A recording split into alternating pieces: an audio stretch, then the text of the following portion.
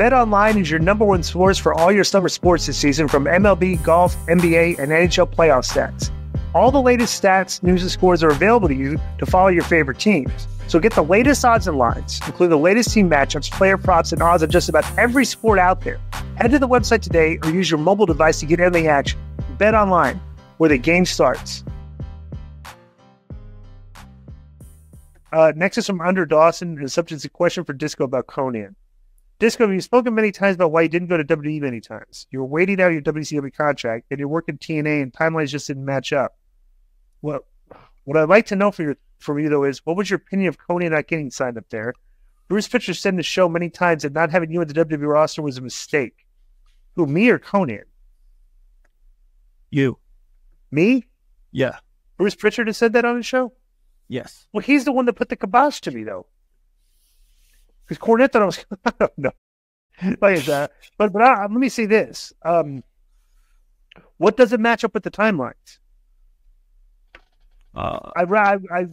No. He means when you're working at TNA, timelines didn't match up to go to WWE, I guess. No, my WCW contract was already expired.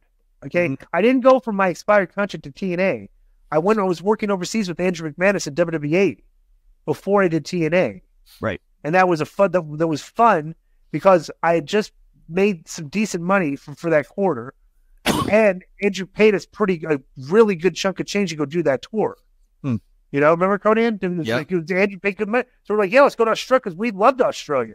It's like, this is perfect. You know, why I can go, do all overseas Australia tours. I was like, this is what a gig this is, you know. And then TNA started. During that time, I wasn't even considering WWE because I used to love Australia.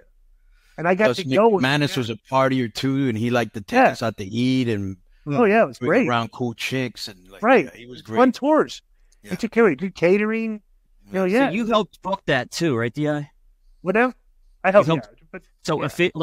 My dumb fan question is, you got paid to wrestle and then paid to be creative, two separate things, two separate deals. Paid me one chunk of change to do it all. And it was good for like a week and a half tour. It was really good money. Yeah. Next one's were you surprised that Konnan didn't go work for WWE during the 2000s? Not really, because there was a handful of us that were just burned out from WCW. And plus, too, you got to understand, we had heard, or at least I had heard, that the morale up in the WWE at that time was not that great in the locker room for some weird reason. I don't know why, but I just remember that. So Johnny was in charge. He instituted the dress code. Yeah. So yeah, I heard a lot. There was a lot of negative things going on back then. Yeah. You remember that, Konnan? Yes. Yeah. Yo, what's up? I just want to thank you guys for watching this clip. Don't forget to hit the like button, leave a comment, and subscribe. And join our YouTube membership for hours and hours of exclusive, unedited, uncensored content. And being a member will help you get involved in our upcoming live streams.